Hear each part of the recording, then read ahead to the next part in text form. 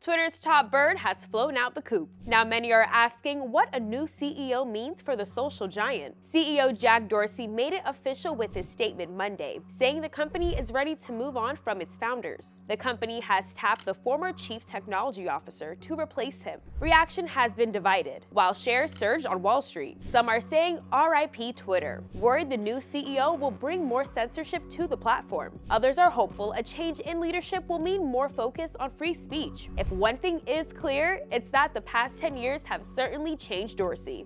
Now we have more and more people using it all over the world, and it's even faster to see what's happening and what's unfolding in the world. Do you think Jack Dorsey was pushed out? Let us know in the comments below.